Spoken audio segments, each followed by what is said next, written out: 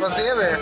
Så här är ett expansionskort för extra minne, så jag har ju 256 kilobyte minne i den här.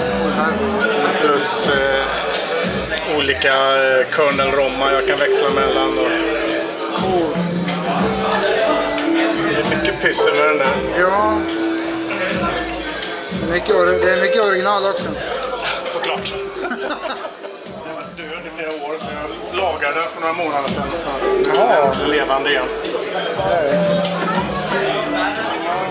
Det håller jag med om. Jo då, det här är faktiskt en toalett. Tror det eller ej. Truckstop Alaska.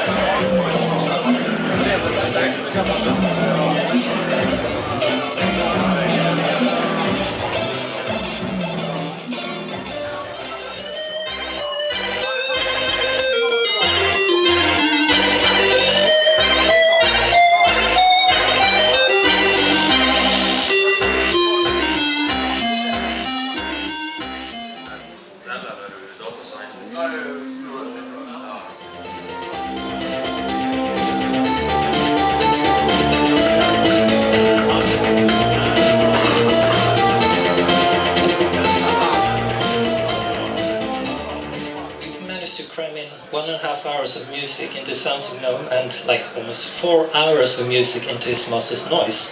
And well, the more the merrier, so that's... If you're one of those people who subscribe to Spotify, maybe you notice that they use kind of 320 kilobits per second to transmit their audio. In here we have an audio compression of 1.2 kilobits per second, so we kind of save quite a lot of space, because one disc, 880 kilobytes, and still you have 1.5 hours of music. His master's noise, even though using double the data, has had more than twice the length of music. So, we are... Ja. Det här var ju då en av mina första datorer, ZX80, egentligen med brors dator. Ja. Jag tänkte se om den funkar, för att de har gjort en jättedum grej här. Om man tittar här, då har vi då mikrofon in och ljud ut. Det är för att kunna spara ladda program, eller load och save. Men powerkontakten på 9 volt, den ser exakt likadan ut och det är en 3,5 mm. Så min gissning är att någon har tagit powerkontakten och stoppat i den i fel ingång. Och därigenom haft sönder någonting. Sen har den ju egentligen bara antennsignal. Så en TV med antenn. Kanalväljare. Vi ser om vi kan få igång den här bilen igen. Fortsättning följer. Ja, absolut. Tack.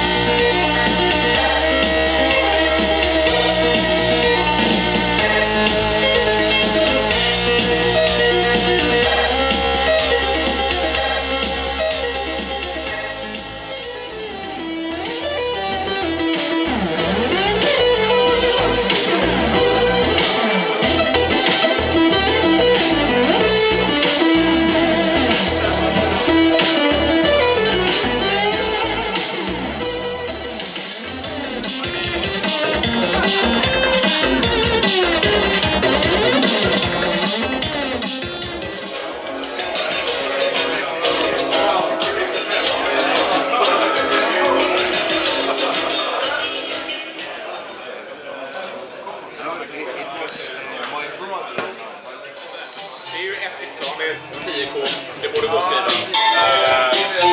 Kanske inte på en frame, men på 2.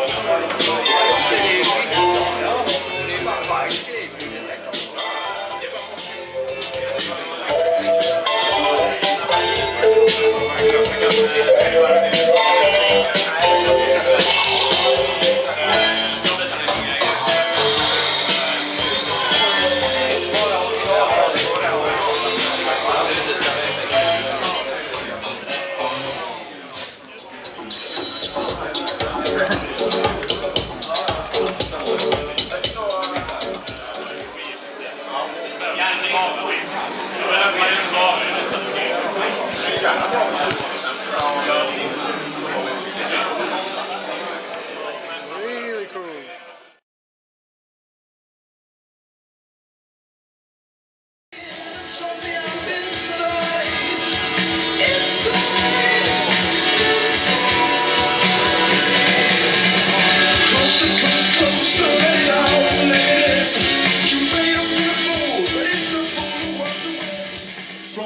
From my perspective and from the perspective of all the teams I've worked with, not just Sensible but other teams, and we're only going to really do the Sensible stuff mostly today, but on average about 1 in 3 games just died and never made it to the public domain. So I'm going to go through those games and explain to you the Sensible software games that never saw the light of day commercially. So this is how it started out, right? So as every game starts out, it's normally for me like a picture on a piece of paper with a pencil. And the idea here was the very much inspiration of Sex, Drugs and Rock and Roll was kind of like Leisure Suit Larry and Monkey Island.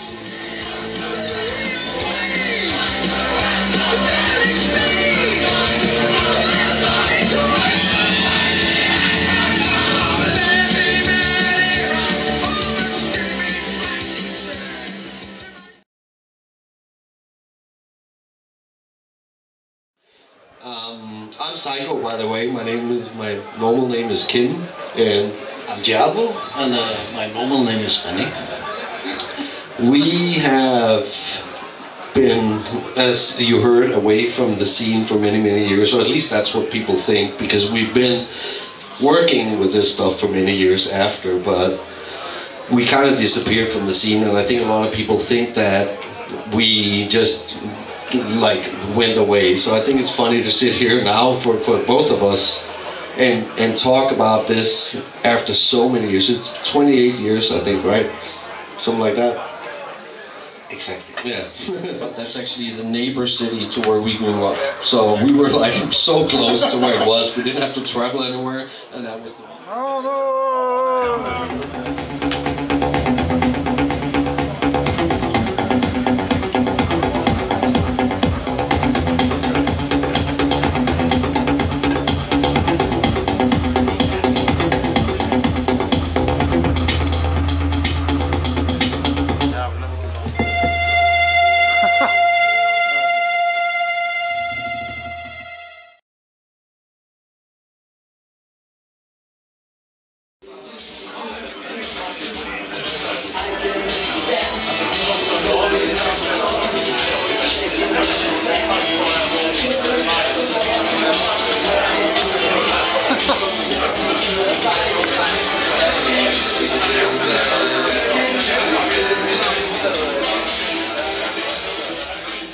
Some discs as well. Enjoy!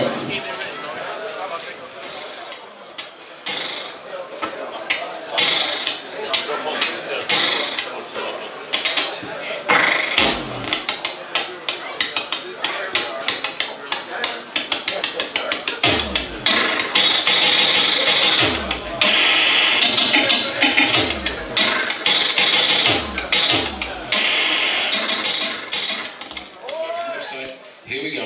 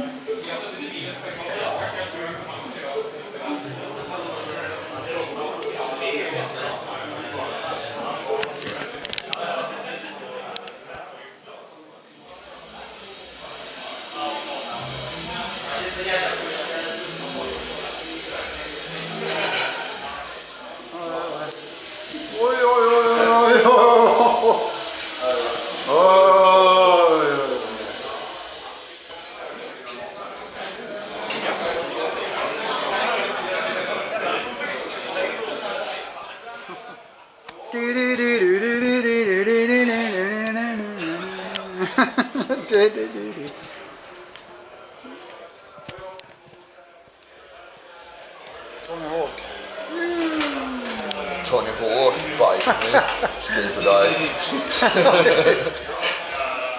Oh. Oj, oj, oj. Det är inte första gången du kör. Jag tränar på det på sen jag var liten. Varenda rast. Ja, okej. Nej, det visste jag på. Nej, det var fel. Det gjorde jag inte. Nej. Jag satte det. Nu är jag lite osäker på vad det är. Jag tror det är det här trycket jag har kvar. Jag är lite osäker om sliden. Okej. Jag kan ha missat ett tryck här nu.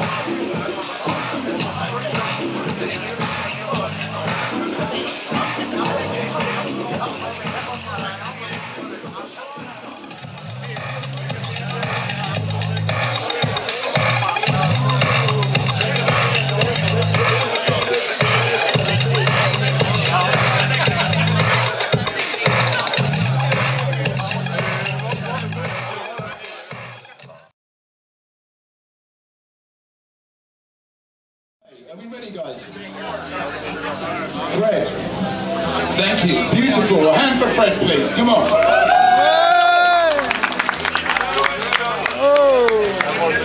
Okay, are we ready, folks? Let's go. Match number 1. Okay.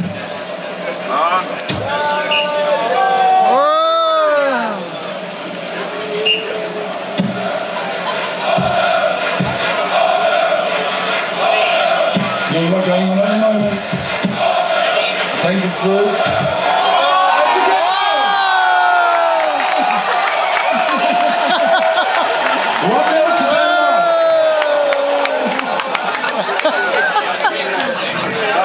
First back to Borth. Come on. So you go. And a near miss. Okay, so still 1-0. 20 minutes in now. It's all Denmark. Denmark! Oh!